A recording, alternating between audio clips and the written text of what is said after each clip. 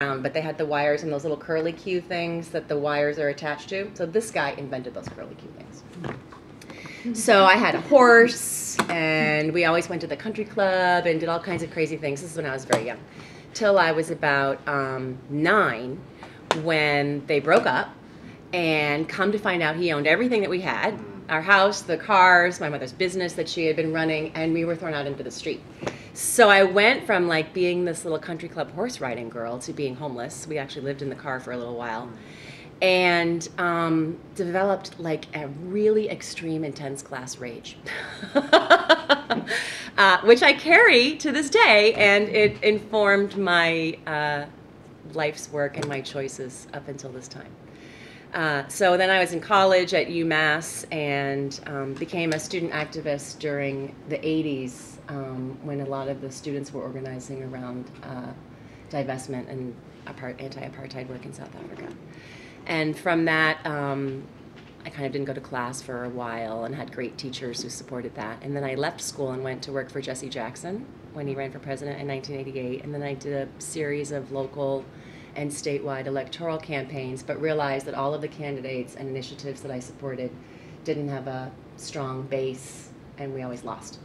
So I sort of consciously made the decision to move into community organizing so that we could build a base, a long-term base of low-income people, people of color who would have power, the basic sort of tenet of community organizing. So I worked at a number of places, and then I went and created an organization, Anti-Displacement Project, which is now Alliance to Develop Power. And we were originally organizing tenants who lived in low-income housing that was at risk of losing its affordability because of sort of federal laws. And so we had a big national federal campaign that resulted in a trigger that said if an owner wants to opt out of this federally subsidized housing, all of them, of course, they built all of this with none of their own money, but they could now sell it for market rate and reap windfall profits. But we won this little caveat in the law that said if they want to sell it, they have to give the first right of refusal to the tenants or to a nonprofit that is endorsed by the tenants. So from that campaign, I sort of learned how important it is to figure out your handles and your triggers for future organizing drives where you'll be able to build power in the future. I think sort of another sort of current moment reflection is that a lot of the organizing that I see right now is very reactive and sort of very much in the moment and not strategically setting us up to build power. So going back, we won this tenet and this caveat in the law, and then we started organizing the same group of folks to take over their buildings. Most of the organizing that happened nationally partnered tenants with nonprofit community development corporations or nonprofit housing development corporations that would then buy them, replace an out-of-town rich landlord with themselves. Didn't really make much difference in the lives of the people that lived there necessarily. But what we did is we organized our own nonprofits to purchase all the housing and to influence the decisions around repairs, around who works there. And we did that in about 3,000 units in the western part of Massachusetts. One day, we were sitting in a meeting after we had finished about 4 of these buyouts. And you guys will totally relate to this. And we were going over the operating budget, because now we owned all these properties, right? So now we have to run them, although we have no idea how to do it. But all good organizers are like, whatever, we'll figure it out. So we're having this meeting, we're going over the operating budget, and there was this guy named Terry Allen who has since passed. He was a Vietnam vet, huge guy, like maybe 500 pounds. Scruffy, always wore a bandana. And we get down to the landscaping line item, and he said, why don't we mow the lawn? And in that moment, it was like the world exploded and lights were flashing, and we realized that we were sitting on multi-millions of dollars worth of property, but of money, and that we had organized money to an extent that we now could control how capital was flowing in and out of our communities, all of the jobs that were created, all of the residual businesses that we did work with and we could use that power economically but also politically. So we sort of changed the entire organization around and started creating new businesses that could then service the captive market of the housing. are you guys familiar with Mondragon at all in Spain? Some of you. So I'm not an expert on Mondragon, but it's in the Basque region, and they started a business. It was after Franco, and there was huge poverty, and I think they started manufacturing a refrigerator part. It was a priest. Well, they certainly do now, but I mean, they didn't start with. Started with that one part, though. Really? Oh, well, they make refrigerators, I know. So it was one little part, and then they created a series of enterprises that then serviced that one part. And so now Mondragon is one of the largest, most expanding economies in the world. It's a cooperative. Certainly, it's a massive region and a whole economic system that is a number of cooperative businesses. There's a university, there's a bank. And so the creative capital, the intellectual capital, the human and social capital, and the economic capital all flow together. So we started studying that, and we created a landscaping business, a painting business. But at the same time, because we didn't want to become an economic development agency, and we didn't want to become a community development corporation, which I don't know if there's an experience in Canada with them, but in Massachusetts, they sort of were co-opted and lost all ability to wield power. We said that we're an organizing shop first. We're about leadership development, about building a base of low-income people who have a say over the decisions that affect their lives. And so we would run campaigns, and we would add to sort of the list of criteria for cutting an issue. Does this result in the creation of a new community-owned asset that will then broaden and expand the power of our community economy, we called it. So, for example, we started organizing immigrant workers in our region who were experiencing massive amounts of wage theft, particularly in the construction industry. At the same time, we have a project labor agreement with the carpenters and with the building trades, because we do lots of renovations in our properties, and they hire our folks and train them, and we agree to only use union labor. So we partnered with the trades, and we said, we're going to organize immigrant workers. You need to agree to take them into the trades and change some of your guidelines around who gets to join the trades. We'll file wage and hour claims, but then we'll steal those workers, and they'll come and work for our company. So that's also sort of like a corporate campaign that's a very commonly found tactic in labor organizing. So then we created a worker center that came out of this campaign that now has about 5,000 members, all of whom are immigrant members, most of whom are now still working in the jobs they were in, but we've won, the organization, I should stop saying we, has now won about $2 million in wage and hour claims. And the landscaping and painting company expanded to doing light construction, and now has about 75 employees who are earning a living wage. So the key for us was always combining a hard-hitting, impactful organizing campaign that would bring in a base, that would make real change in our region, that would expand our relationships, but that would also build and expand our economic power at the same time. So there's lots of stories that I could tell that are similar to that. There was also a big green justice campaign that's still going on, and now there's an energy efficiency co-op that was started out of that and changed a number of the policies in Massachusetts around energy efficiency and this new law that was passed around the green justice work.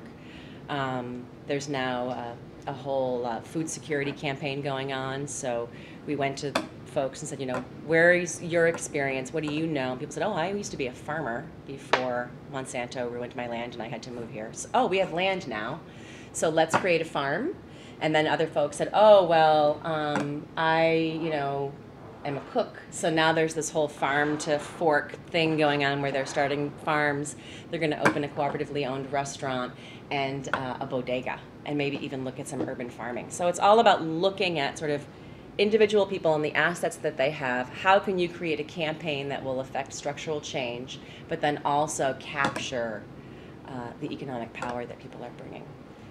The best thing about this model that we created is that it generated revenue for our organizing.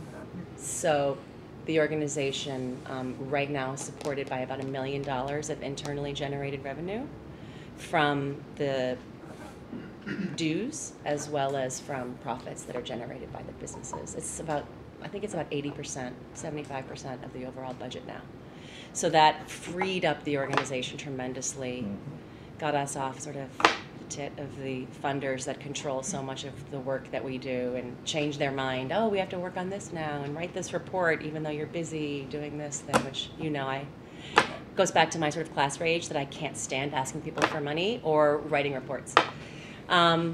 So fast forward, so I've been working at the national level with Van Jones for the last year and meeting with a number of folks. So there's this whole thing called the new economy that's sort of bubbling up. There's lots of different sectors, right? So there's like community sustainable agriculture. There's this thing called B Corp, which is a new way to start a corporation so that you don't just have to adhere to the needs of your shareholders, but there's like a triple bottom line. There's sort of the green people like Bill McKibben and 350.org who their sort of way that they come at it is not really through economic justice. It's more about the planet's going to die. What are you going to do about it? There's like the buy local folks who also don't necessarily. Local bars or whatever. BALI, the Business Alliance of Local Living Economies, I think is their network. Then there's like the cooperative movement, which is still pretty small and not political in the United States. Like, oh, I work at a co-op and I'm cool, but I don't really care about anybody else. And then there's sort of the community organizing shops that are continuing to think about what's happening in our economy. We're screwed. I mean, corporations are basically running everything. And our traditional models of organizing are not effective anymore. Not as effective. So what do we do? So people are really starting to look at growing economies from the ground up. And there's this guy named Gar Alperovitz, who I've been talking to. Do you know Gar? Sure. He's great. Do you like him? He's okay? Known him for a long time. Yeah. I think that's a polite way of answering It that. is. It is. We'll move on. But thinking about how can we bring all these different sectors together around one table and think about policy initiatives that can help scale this movement, whether it's at the local level, at the statewide level, or at the federal level. How can we get community organizing groups to stop just being reactive? I mean, we have to save things. We have to fight against the bad things that are happening. But we also, again, need to go back and find these handles in our organizing campaigns that set us up for 5 years from now. But really think about economic power in addition to people power. So the remittance campaign, we've talked about that ad nauseum. I'm like obsessed with remittances, actually.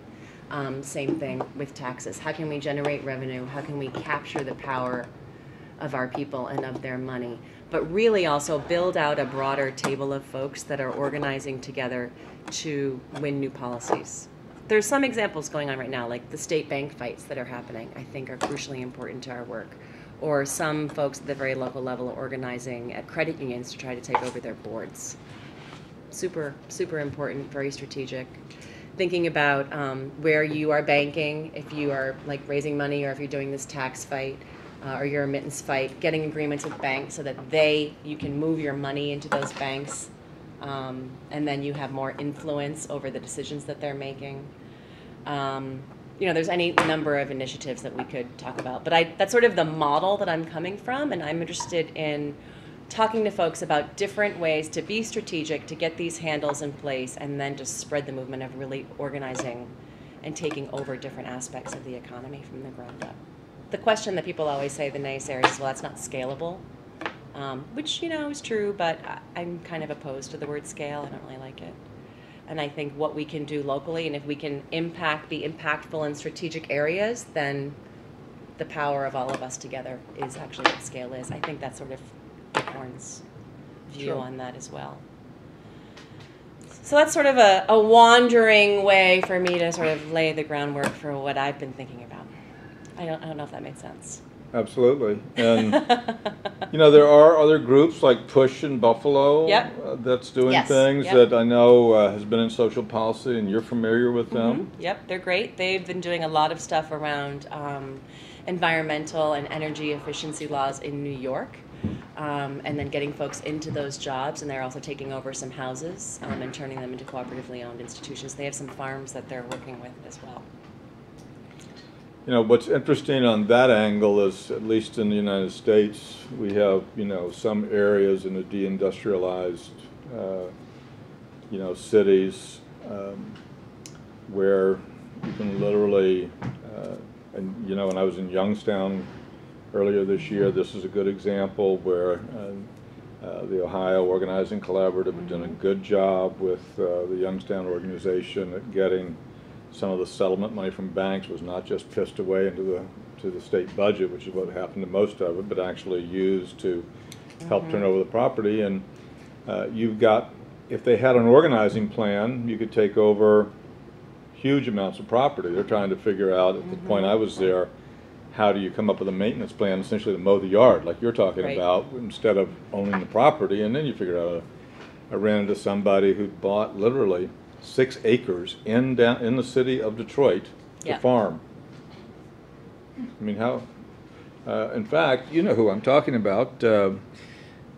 Laura, who was with us in Bolivia, her sister's boyfriend, it turns out. You know, it's all, you know, theory of weak links. Bought 6 acres to do this commercial farming operation in the city of Detroit. There are more pheasants that grow per acre in the city of Detroit now than grow in rural Michigan.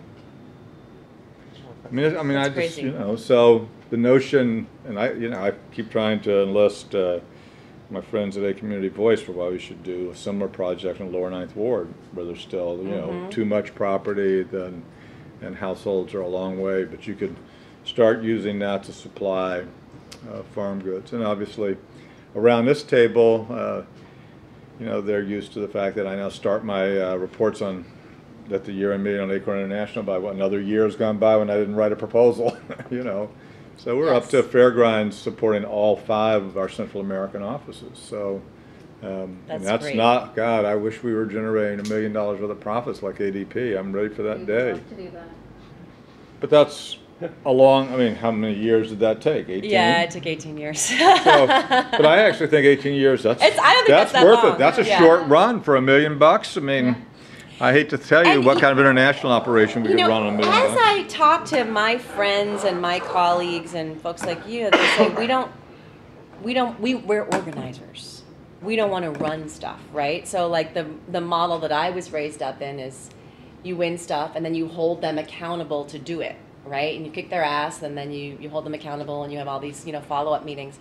But this is why I'm saying, like, I think we need a shift change and think about we should be running things. Well, and ACORN's never had that problem. And we believe in building institutions, whether it's labor union. I mean, it tends to be things that are closer to our historic base. Labor union, social policy. I mean, without those things, I mean, people like me couldn't get paid. But, and, you know, within the community organizing model, you know, certainly, whether it's tax centers or the EITC work or dues or, you know, all those things. The problem that ACORN had towards the end was in the first 15 years we'd gotten up to about 65% internally funded. Once we sort of were in 38 states and 100 different offices, that same level of dues and internal income didn't keep up with the expansion of the overall program, particularly when the housing stuff, which was a big number, and the unions, which were big numbers. So then all of a sudden you're down to 50% or whatever, and look what happened in 2010. That wasn't when they were attacked in terms of their outside money. They didn't have enough confidence in their internal systems to survive. Right.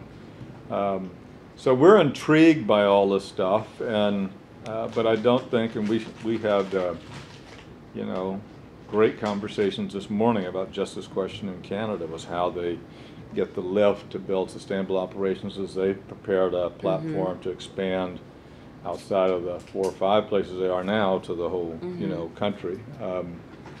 So we're intrigued now.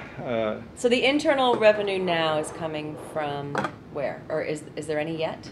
Is there a plan? Like- What is your thinking about that? Well, dues is still. Yeah, we Dues, do. yeah. Well, you know, 17% comes from dues and canvassing.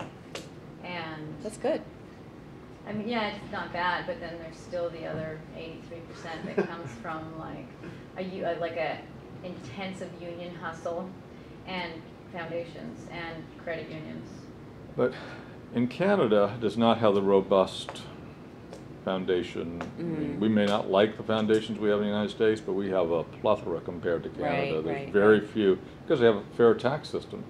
So you get a lot more money from unions. Our unions are weaker, so they're not putting out much money. But you know, so that's a major source. And of they're credit painful unions. though. They make you fucking work for it. Like every year, you're just going back asking for another $1,000. So you know, we have like, I don't know, 30 different unions that support us, but like, we gotta work for it. So it's good, but it's hard. I was like that group in Winnipeg that read Lee Staples' book, that then did one community organizing drive and then thought, let's just take over the credit union, and then organized to take over the Winnipeg, like this Assiniboine credit union, and then they kind of panicked because they had to run it. Yep. And then they never did another organizing drive, and they ran education campaigns. But I mean, So what happened with the credit union?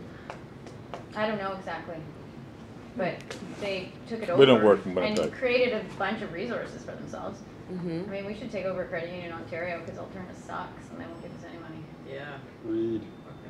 It's the name we'll look at. I mean, This- I mean, what- the Mondragon program has 100,000 workers, so you're talking about a huge cooperative enterprise that, in fact, is concerned about what happens when they can't compete in making refrigerators now. So they do a state-of-the-art, iron press operation. I talked to organizing director for the ILWU, just was there this spring. But they're, very sophisticated, huge employment, all cooperative. Basque has obviously had this different relationship to the whole Spanish, Republican system. Right. But it's been a, huge model, has this, the Japanese system of cooperatives, which we talked about a little bit earlier. So we just don't, what we have in the United States, at least on the cooperative side, the bigger cooperatives are virtually indistinguishable from regular companies. So Land O'Lakes Butter is a huge cooperative, but who would know? It's out of Minnesota. Yeah, I don't know there's how a many bunch in people- Minnesota.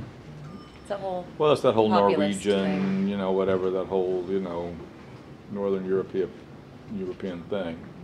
It's interesting, just going back to the credit union conversation, because here we had a big move your money thing that's gone on a few times. Did you guys do that in Canada? Are you familiar with it? So it was like days when people would go and move their money from the big banks to local banks or to credit unions. Some faith-based groups are getting their churches to move their money. There's been some effort to get whole municipalities to move their money. They haven't been quite as successful. But what's missing there, again, goes back to the sort of longer-term strategy. They're just moving their money into these local banks or into credit unions without any power demands over these banks of what they're going to do with it. So it's. Well, Can we it was a big craft thing a in the more U.S. creative strategy the around that? credit union terms are as predatory as Yeah, banks. exactly. All of a sudden you're getting a half a point. It's Yeah. not like credit unions you remembered, from some romantic book or something. All of a sudden you're looking at, sky high interest rates, charges for everything imaginable. $50, bad check. I might as well have my money in Bank America or something. At least then you get to use all their ATMs. Yeah. Hello. So, how can we, that's another thing I've been talking to folks about, like this campaign is very short-sighted. It's kind of a feel-good thing that the funders love and they get to tweet about it all the time, but it doesn't really matter in the long and short of it. So how can we talk about money in ways that actually matter? And we're fighting up against these massive corporations. Like, what can we do that really matters? That's like the question of the hour, where we really are taking control over some things. I don't know. I'd love to hear more about your remittance campaign, because Western Union, of course, is horrendous. Yeah, it's a lot of money that's moving, out of Canada, and they're just gouging, Yeah. like they're doing a big, whatever it is, like 10%, 5% gouge. So- Ontario, led the ACORN International ranks. They got a members bill introduced, an NDPer in Ontario. I don't know whose PowerPoint said introduced, supported, killed, or whose PowerPoint was that? Toronto? Jerry's It was killed because the legislature I understand. was prorogued. Uh-huh. So not killed, Sure. not singled out.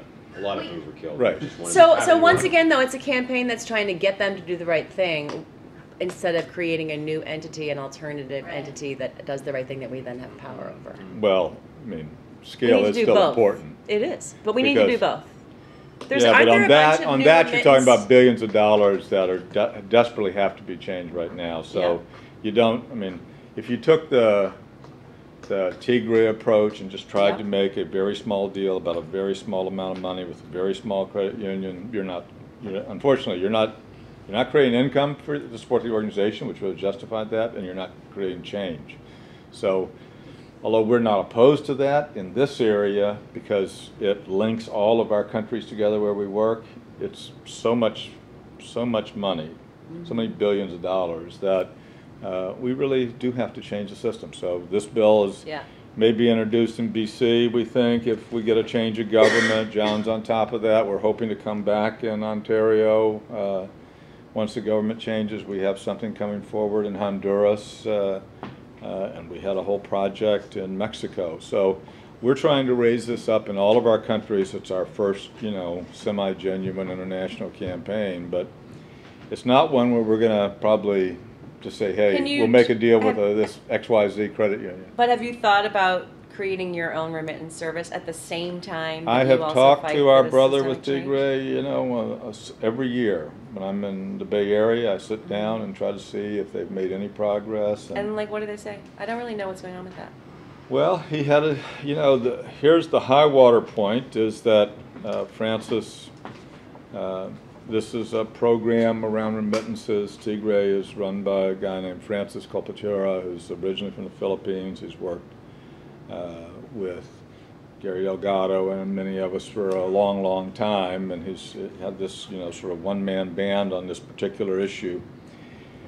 And what they have, their biggest success is because there's migrant labor is such a huge source of the GNP in the Philippines.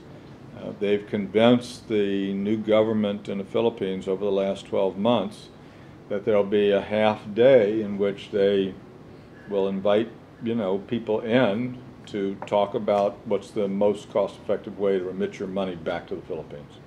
Because as we've discussed, it is in that country's interest not to just make the deals with Money Mark and Western Union, but actually to see how much money they can retain that's coming from their migrant laborers and immigrants back to the domestic economy. So to some small degree, the Philippines government now gets that and was organizing this sort of, 3-hour time in which an affiliate that Francis is, connected to, and they have a half-time or something staff person over there who goes in and they talk about this thing.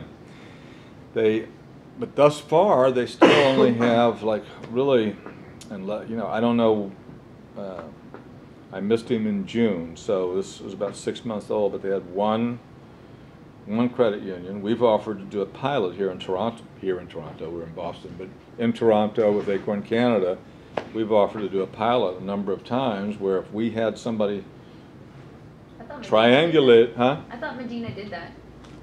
Medina? Yeah. Who's Medina? She was from Kyrgyzstan, and she was in contact with Francis 2 years ago. Yeah, I don't know. He said he never was able to get any of his partners to be willing to do a pilot in Canada, so I don't know how Medina did that. But and then we talked to Van City about, they have a deal in the Philippines, and we said we would do, if they could get their Philippine product within the range of what we saw as non-predatory charges, we would actually try to move Filipinos in the Ontario area into the thing. And at this point, Van City, which is a co-op, is a credit union, our big supporter in Vancouver for our tax program, the single largest funder for John's operation in Vancouver, they still don't have their Philippines operation up to where it can be, and that was what? When did we meet with him? 1.5 years, 2 years ago almost? 2 years ago. He sends me an email every 6 months. Well, we're getting closer. It's so we just, and we're not, Wait, what The other thing too is that it's not the BC, it's remittance legislation, it's federal. It's just this BC guy was moved by the BC members to do a motion federally around, well, we're writing the motion with them right now, so, and it's around banking legislation. I mean, it's a motion coming from the NDP because they don't want to do private members bill because it's a majority conservative government and they're not going to win, but they're thinking that they can write a motion to create some sort of review federally looking into how to regulate the banking industry around this. So this would be the moment to get that in there. So any brilliant ideas? But at this point, those institutions are still, remittances are still regulated provincially, not federally. not in the banks, if they're No, through right. the banks, the Banking Act's federal money transfer. So you're talking about for the banks. Talking for the banks. And you'd also, Peter Julian also said that if the federal government wanted to, they could. That's what the member of parliament, the guy. Yeah. Anyways, he said if they wanted to, they could. They could regulate They everything could just federally. regulate everything. if they wanted. Without legislation, they could administratively Well, decide to do it. The only thing that's difficult is that Quebec has already tried to put in a law 2 years ago to say that they wanted the ability to regulate remittances. They haven't particularly, but they've tried to preempt This it. is all stuff we all don't really know. And I Yeah. Well, think we that- definitely know they passed a bill Well, we know. mentioning that they were going to do remittances in the provincial government in Quebec. Yes. We know that. That's true. What I said, what I meant to say was what we don't know is whether or not they would be able to do it federally. Just one magic super Right. bill. Yeah, no, Sure, but I don't know, or they might have a joint system where they could do provincially and federally. Well, what the, But we don't have the political alignment to do that. That's the Right. bottom at line. this point, yeah. So And one of the other we- projects that we did was we worked with, there's this whole prepaid debit thing that you can do, which is also like massively predatory. Mhm. What's that guy's name? He's like a Buddhist now. He was. Russell Simmons. Yes, yes, thank you. Yeah, I You mean, read my mind. We negotiated with Russell Yeah, a he has a million times. horribly It is predatory such a card. ripoff, No, we no, couldn't exactly. touch it. It's a horribly predatory card. saw But that so we pretty said, good. okay, we want to have our own card. And so it was branded. We had a little hot stamp, it's called, with our logo on it. And we marketed them to our members and said, look, you can bypass the banks, bypass, people who are unbanked, people who are underbanked. Now you have a card. And it's a prepaid debit card. And the card that we created as part of this pilot, you could get two. And there was like a savings pouch so that you could give one card to someone in your home country and you could transfer money. And this way it was for free because it was through your online banking account. And so that for us was a way to completely bypass Western Union and provide services to our folks who needed it. There was also very small fees attached to this card, like non-predatory. They were actually not high enough in my estimation. And those fees went to our organization. So it was also a source of internally generated revenue. So for us, it was a benefit of membership. It was a marketing tool to bring in new members, solved a problem that lots of people have where they need to be banked, and it brought in a small amount of revenue. The problem with that was that the company that we were working with, Account Now, needed to get more cards on the street in order to keep the program going, and we weren't able to get enough cards on the street because it was very high touch. Like, you have to have a relationship. They're not just going to like randomly hand you their money or go to your office and put it in your little machine. So it was very relational for us, and they were like, just, tell them to go to Green Dot. And we were like, no, we want to bring in members.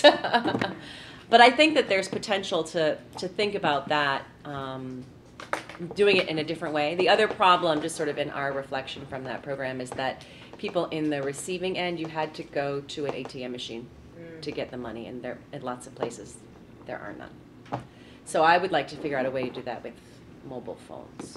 It's The far problem we better. had on a pilot we did with Banamex and Citibank is that where the Banamex network was hugely based on ATMs in Mexico, people didn't have enough experience. Yeah. And so unless you had somebody who could Right. navigate you through the system on the ATM in Mexico, it just didn't work. Yeah. So even on the card switching system we had and this, that, and the other, we just And even there are lots of people that don't even live near an ATM. So, particularly our folks in like Honduras are like, well, there's no ATM. This isn't working. I gotta go to Western and Union. the problem we've had in Honduras is getting Yeah, exactly.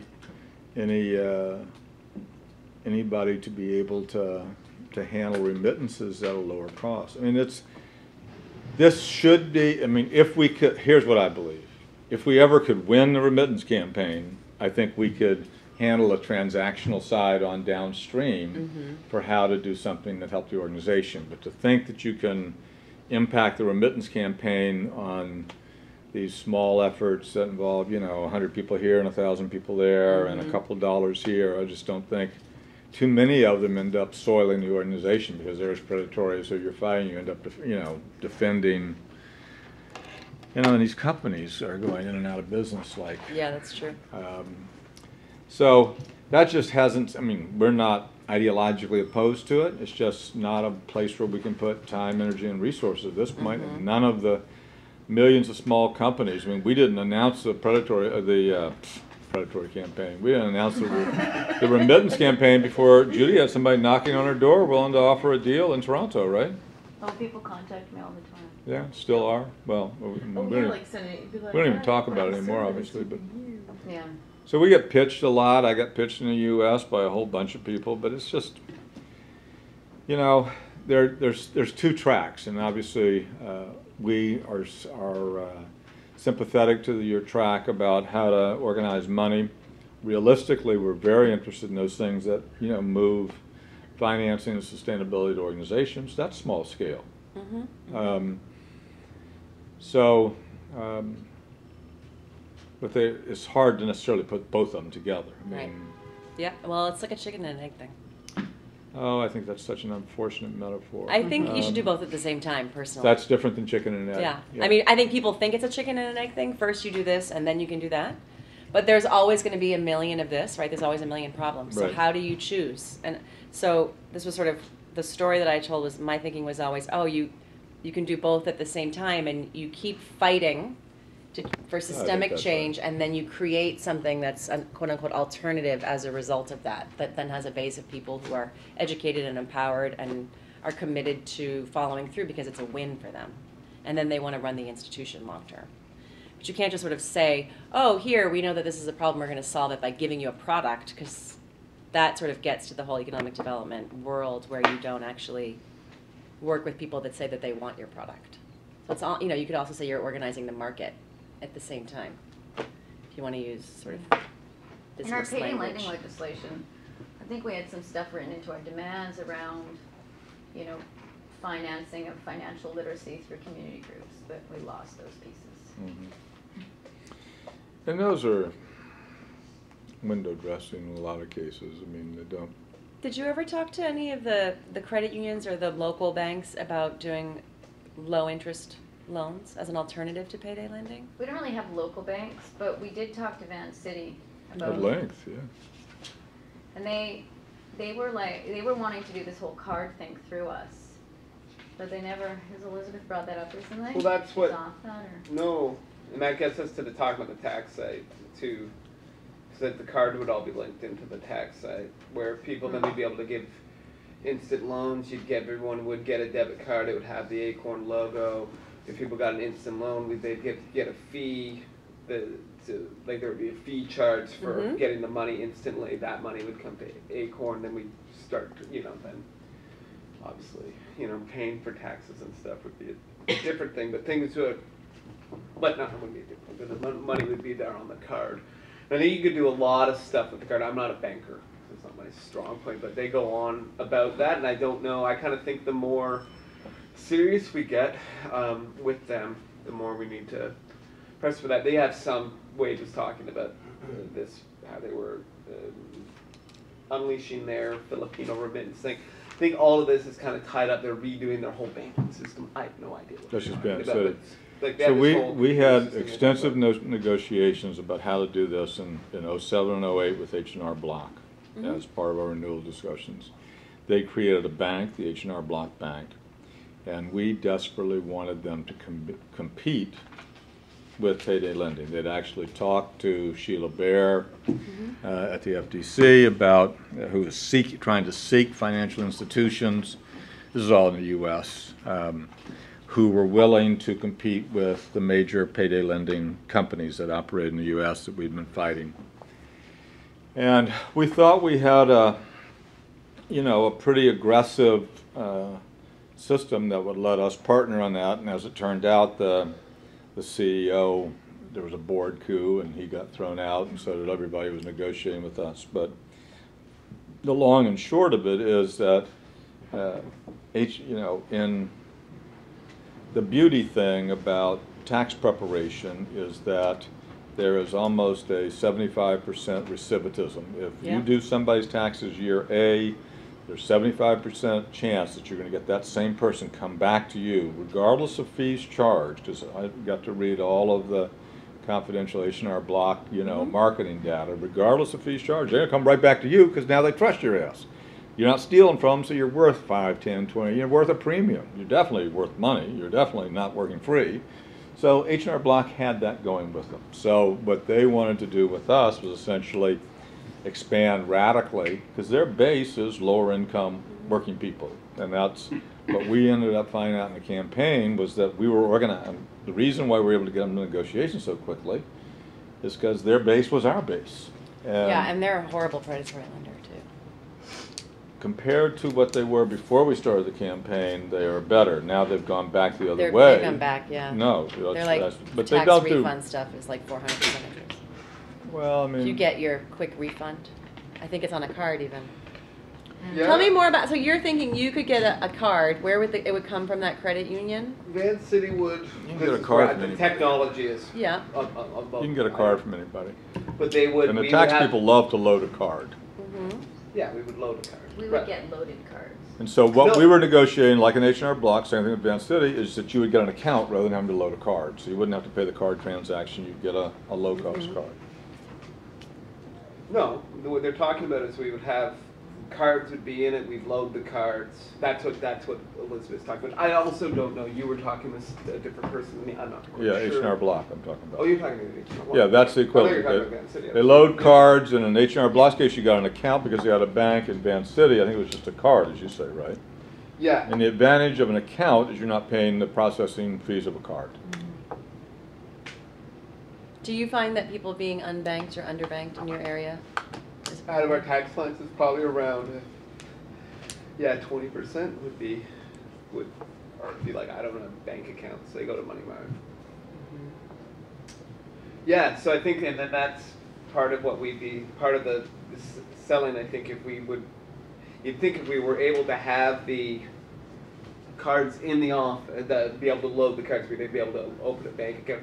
But then but they're also talking about having these community hubs and us working out of their branches and stuff. This is all just kind of pie in the sky stuff, but at this point. And it's also worth noting that like that 20% of unbanked people, whatever, that we deal with are when they moving money around, they're going through Western Union Right. and being charged the same rate as if you're sending it to like Peru. Yeah. So when the provincial government told me that they would probably totally regulate that.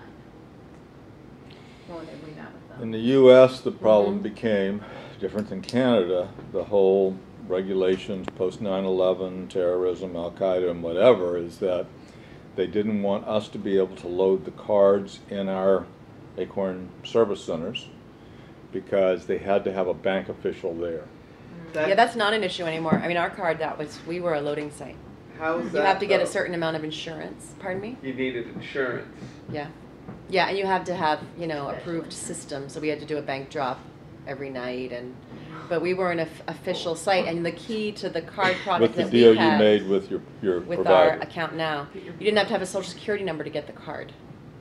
So it bypassed a lot of the post 9/11 restrictions. So that was key. We said these are the requirements for our members to be able to use this card. And since we were negotiating with banks on this, Right. like H&R Block's bank and different. like Citibank or whatever, literally in New York, they tried to negotiate a system where they were sending a bank officer on a daily basis for a while to be there to help open accounts and to load the cards and other places. So we kept trying to keep it. We knew they would never make the commitment to have it doesn't, the numbers don't work out to have a paid banking official at an ACORN tax site. No, and it also would be insane. It'd be crazy. We don't worry, yeah. Okay, but I wouldn't, if they wanted to pay for it and they really would do it, and I thought it was financial, what do I care? But you just know they're never going to pay, somebody to be there every night and whatever, or they wanted us to have everybody come back a second time to open their account, none of that worked But with out. the advent of online, these are accounts, but they're only online. It's an online checking account, technically, is what it is. And there's all these new companies, and the regulations are actually quite different than with a regular banking institution. And sure there's a lot of research the to host do. site, so for the loading center, we had to have a minimum balance. And then we put in policies like you can only load, this was another problem that we had actually. We wouldn't let someone load a check, because so many of our members worked for scumbag, unscrupulous employers who would, give them bad checks. So we're like, yeah, we're not going to take that guy's check. So they would have to go cash the check, and then we would only load cash. And that was how we made sure that we always had enough money in you had to have like a revolving fund account to cover the balance of all of your deposits. So for folks that then what we wanted to bypass predatory check cashing operations, but our product wasn't solving that problem because we were only taking cash. So I think that there's this, Walmart is now entering into this world. They have a new prepaid card. We went to a bunch of conferences around with the prepaid world. The money that we actually got to fund this pilot program actually came in a circuitous route, but it started with Walmart. And for them, it was market research. So I will say, and if someone repeats this, I'll deny that I said it, that we falsified all of our reports back to them. So it was the opposite. So their market research that they paid for was incorrect. What happened to that whole thing? But now they're moving into the space. We went to all these conferences, and it's because this is they're huge. They've sucked all of the money out of all of us that they can. They're looking for new markets. For them, the new markets are unbanked people and immigrants. So CCC paid what's her name to do all this research. I was talking to her at the same time, and they did. Janice Fine. Janet? No, not Janice Fine. Yes, Janice Fine. Mm-hmm. Janice Fine. Is that it? Janice Fine started this whole card project as a way to generate revenue with the New for Jersey worker centers. Okay, so what all happened? It all. When I've asked her, Oh, I'll tell you what happened. She said it all blew up, but I never could get any details. Yeah. But you weren't part of that. Yes, that was my project. So we ended up running that national pilot. We took it over. So the first idea was working with worker centers, with mostly immigrant members. How can people generate membership revenue? So you get a card as a benefit of membership, and then your dues gets deducted from the card. That was the original concept. Oh. Very handy. And then the card has your logo on it, which was my personal favorite. So then a bunch of, people did a bunch of research. There was way too much foundation money that was put into it, and the research was flawed, and it really wasn't talking to people on the street who actually would have experience with it, which is why it was flawed, of course. So we went through, I think, 3 iterations of the card. And then finally, there were 5 groups nationally that participated in the pilot. The money came to my former organization, and we ran the pilot with this card. And so it was like a $1 loading fee, and my organization gave the thing you buy 10 cups of coffee. You probably do this at fairgrounds, and then you get the stamp, and then the 11th one is free. So we had a little card, load your card 10 times, and then the 11th time is free. So we had all kinds of fun things, and then we gave, if you brought in 5 of your people in your network to get the card, then you would get a $10 donation that would go back to your card. So there were all we tried to gamify it and have incentives, because it was really about building relationships and bringing new people into the organization. So you would come in, you'd do an orientation, you'd get the card, and then your dues would be deducted off the card monthly. We also, for our organization, we marketed the card to people that were receiving public benefits, Social Security, welfare, whatever, so they would get a direct deposit onto the card. Because it's not just the number of cards that you put out on the street. That's what the partner entity Account Now was looking for to make their money. But it's also how often they use it. So we had to encourage people to keep using their card. So the education component at a staff level, which is why you needed to have relationships, was very, very high. It's not just financial literacy, but it's okay, use your card to do this, to do that. Make sure that you get cash back so you don't get a fee if you're just going to the ATM to get money. So that was, in retrospect, from a staffing level, it took up more time than we anticipated. But it did bring in a lot of members. They had to cash it before they put the money on it, so that was a problem. People on the receiving end of the second card, many of them didn't have access to an ATM. That was a problem. But it did solve the problem for people who were unbanked or underbanked. It did solve the remittance fee problem for people that did have access to an ATM. And it did generate a small amount of revenue for us. There were 4 other groups that did it. For the ones that were pure immigrant-based worker centers, their population was very transient. They migrate, right, according to the work and the season. So they would leave. So their use of the card over time dwindled. And so then the company was like, oh, screw this. This isn't worth it for us. Then there was the Filipino Workers Center, and they actually, I think they did the Tigre program. So they did something different. And then there was the Workers Center in Long Island. What is it called? The Workplace Project? Yeah. I think they did a separate boutique card with their credit union. So the pilot went on, and then account now pulled out primarily because the continued uses of the card were very low, except for in our organization where we had 700 cards on the street that were getting used all the time. And did the ADP keep the program going? No, because it was part of this larger program, and account now wouldn't So do what it. Janice always said to me is, oh, the company pulled out. It didn't meet the company did end up representations pulling that out. it made. Okay. Right, and so what I was So I guess saying that's is I want to partially run true. this national program. We've figured out at our organization how to make the card work, and we want to spread it, and I think that we could have been successful, which is why it's still sort of in my mind. Yeah, I hear that. I still want to figure out a product that will solve some of the problems that we identified from our evaluation. I think that our members need it, and I think it's a way to generate revenue. How much money did you bring in on a monthly basis for the cards? For the organization's revenue, it was very small, and it also, so when you first got the card, you paid it was a few thousand a month. When you got the card, there was a higher fee, right, to get it, and then it was all about loading it. Right. So it was like $1 a load. I actually didn't run that part of the program, so I don't know actually what the fees were, but it was a few $1,000s a month. That's fine. It's great. And for us, having it be a benefit of membership was the key thing. But as it flattened out, it didn't really work anymore. We needed to keep Caroline's expanding saying and getting to $2,000 scale. of income Yeah. against staffing costs, Yeah. which, The costs of running the program were enormous. so yeah, don't all of a sudden see that as net. Yeah. Okay.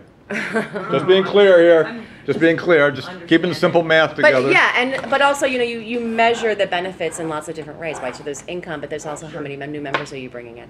Right. Well, and Caroline's, guessing that if she'd been able to smooth it out over, several years, she might have gotten in a position where she was in good shape, and that's why you do those things. So I understand that. Yeah, and we had to have like an administrator at the office at the loading site, like a whole new staff person just to like do that, like our own little personal banker. Oh boy. Yeah. Yeah. Let's talk more about farming. Yeah. The problem with the good thing about interest rates being so low is that people have a chance of home ownership if the banks would ever losing credit. The bad thing about interest rates being low is it makes almost all collective financial schemes not viable today. Credit unions, you can't do the math at what scale you'd have to have in deposits to generate at 1% or whatever people are getting for money, how to run operating costs on a credit union, which is why these actions that Caroline's talking about. I mean, we rent, our office in New Orleans now. We rent from a credit union, so I dutifully went down and said, they're going to let us in because we're now in their building. I'll finally join a credit union. Oh my God, I couldn't believe how expensive it was. How expensive it was. Yeah. I was essentially making a $500, it was minimum $500 donation to get killed on this thing. We were at one point we were doing a campaign targeting Labor Ready, the day labor agency. You guys had that, right? We got that. They sued us for racketeering. Blah blah blah. It was a big deal. And so we actually won some legislation in Massachusetts that capped the amount of fees that temp agencies are allowed to charge, so that they can't make you go below minimum wage, which I didn't even know that was allowed, but then we won it, and I was like, oh wow, that's a good thing. But so coming out of that campaign, we wanted to create our own worker-owned temp agency. Similar result of that was we said, oh, well, now we know why they charge all these fees, because you can't make any money off of a temp agency. That's huge. And that's why they charge the fees. That's the profit margin is right there. But other than that, you don't really make any money. So in that case, we did all this research. We had the base. We were like moving forward, and we said, oh, okay, forget it. We're not going to do this because it won't really be a viable alternative to the existing system. So, when you're thinking about creating an alternative to something, you have to really do your research and think, is it going to build a membership? Is it going to solve the problem? Is it going to bring in revenue? And really, you have to do a business plan. Is it viable? Now, I wouldn't say you have to do a business plan the way, like, the Yale Business School says you have to do it. A lot of it is actually kind of common sense. So, a lot of what we do in organizing is demystifying things. And like you already said, I'm not a banker. But you know what? You bank, and you intuitively, you kind of know if you're getting screwed over. That's, like, really the best place to start. Takes me a while to figure it out. And then once you've talked to folks and you know what the problem is and what the solution is, you can just pay a consultant to execute what you want. Like, you don't need to know that part, but you can figure out the problem and the solution, and you just pay someone to do the details. So are you recommending people look at the housing kinds of ventures you're involved in as Yeah, so I would say absolutely. I mean, through the tenant organizing, you know, our mantra was sort of like, we don't just want you to fix the toilets, we want to own the toilets so they never break again. And that was like, people really like grabbed onto that. I can tell you sort of the enemy is the nonprofit housing industry in the United States, particularly in New England, and in Massachusetts is uber powerful and Democratic contributors for the most part. And they're very paternalistic, and they'll say things like, they won't raise their own rent, or they'll keep the money, or they'll do bad things. Well, I'll be like, well, but everybody makes bad choices. Like, poor people have the right to make bad choices as much as rich people. Rich people make plenty of bad choices. And you need to just keep organizing, and all organizing is reorganizing. So it's super labor intensive. For us, there was a couple of important learnings. So one is we hired an outside management company. You have to have a contract with them that is hyper vigilant and gives you all power at all times. So like our company that we hired, and we went through like 4 of them, we fired a whole bunch of them, and then they tried to take the property over from us. The contract that is now in place says that the ADP board, so it's the co-op board, not just that individual tenant association board, has the hiring and firing rights, and that they have to hire to work in the properties whoever we say. Because they would also hire people that didn't believe in the mission that would then work counter to us. So the day-to-day hiring and firing was super, super important for us. Another thing that I would say is building in an ongoing leadership development program that's really focusing on moving from opposition to governance is really important. Because we train people to kick ass, and then it was like, oh, wait, we have to govern now. It's like a teeny bit of a different skill set.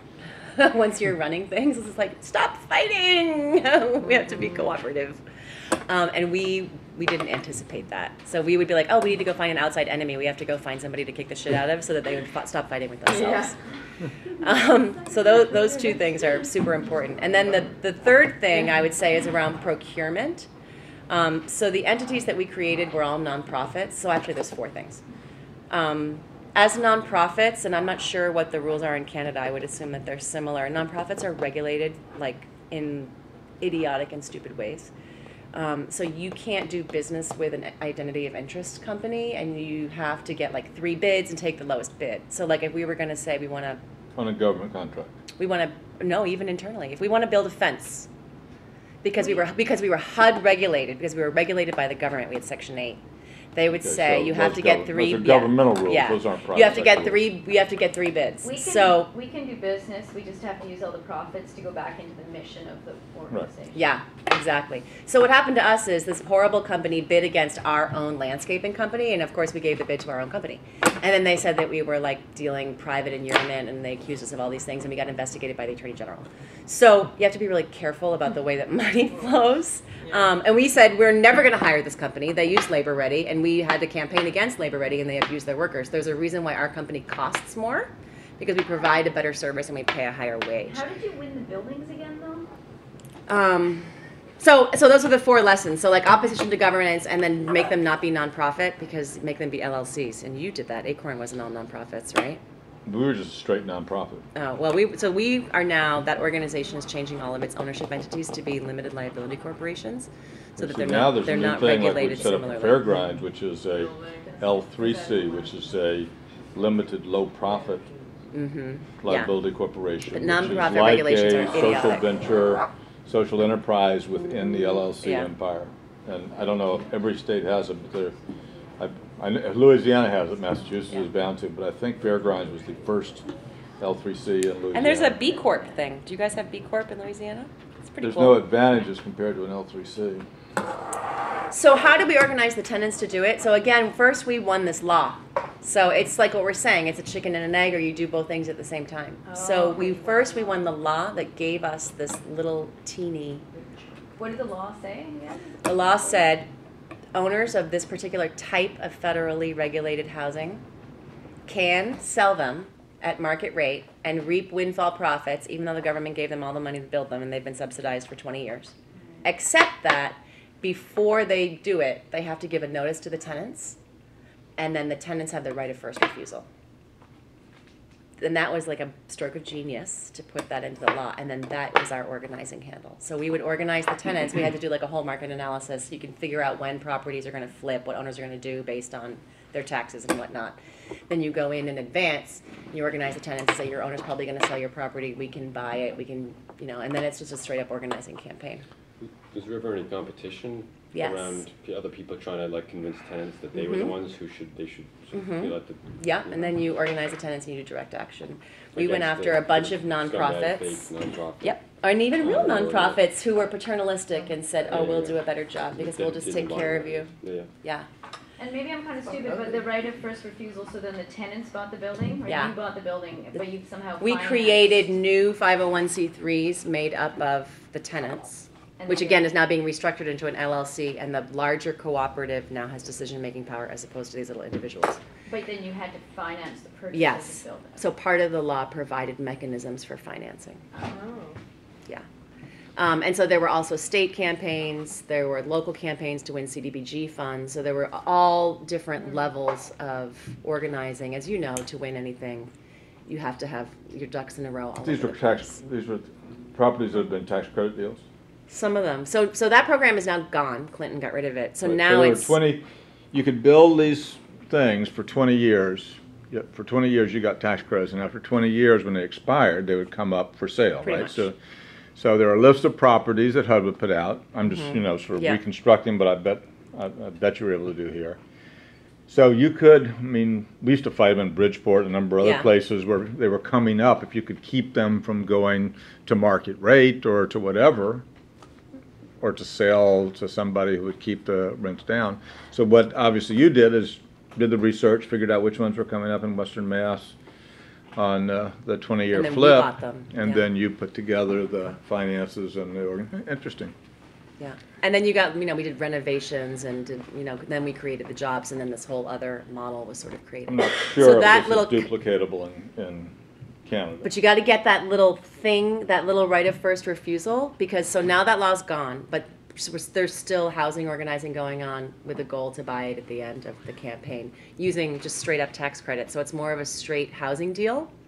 In order to organize, obviously that takes time, right? So that little caveat in the law gave the tenants an extra window, an extra amount of time to sort of, for us and the organizers to get our shit together, basically.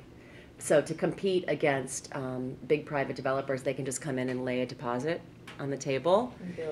So now in the free market, it's been much harder to close deals. It's not impossible, but it's much harder. So we don't have that little extra window of time.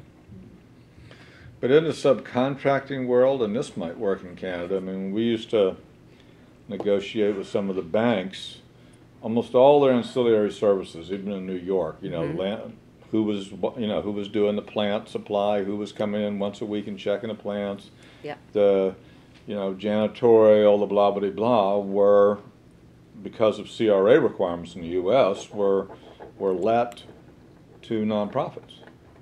So in our case, we created all the businesses that Right. serviced this whole market, and all of our members got all the jobs and ran the businesses. And in some cases where we didn't create the business, we had a relationship with the company that did it, and they were, a socially So responsible that's a little bit like business. the labor model that guy put together in BC, where I was the Columbia Institute guy, where I was working at the training program. What was that guy's name who had, you know what I'm talking about? You lost me there, Wade. What labor model? Oh, The that guy, company that, yeah, Yeah. that's, he'd set up all Where is he these from? businesses, labor unions essentially had a network of businesses employing Yeah. 5,000 people in BC. Sinclair was on the board, O'Neill was on the board, the head of, what's his name, who heads the the Canadian Labor Congress. years. Huh? I know what you're talking about. His father had been the welfare minister or something in the NDP government in BC, so he has, sort of, as they say in China, a princeling.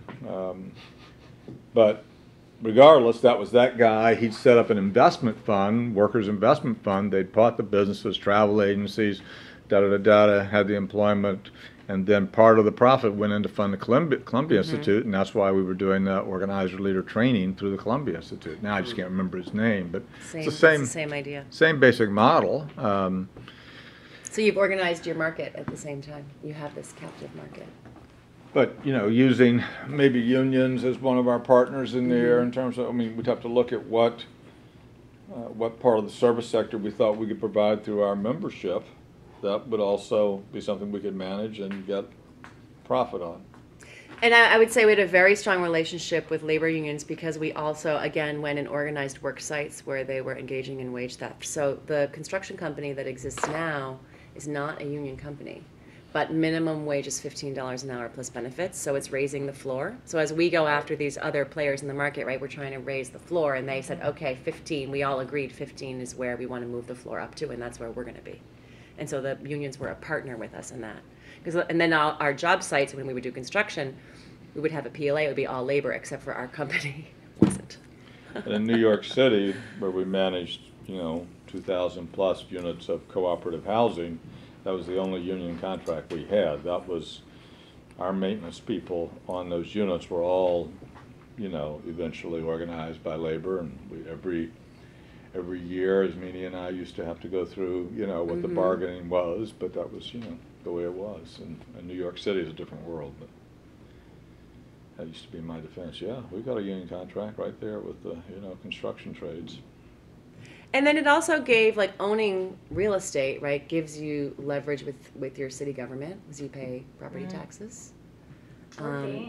You're like, we made sure that we were banking in local banks that we got things back from. So we moved all of our money into this one bank. It financed the startup of one of our companies.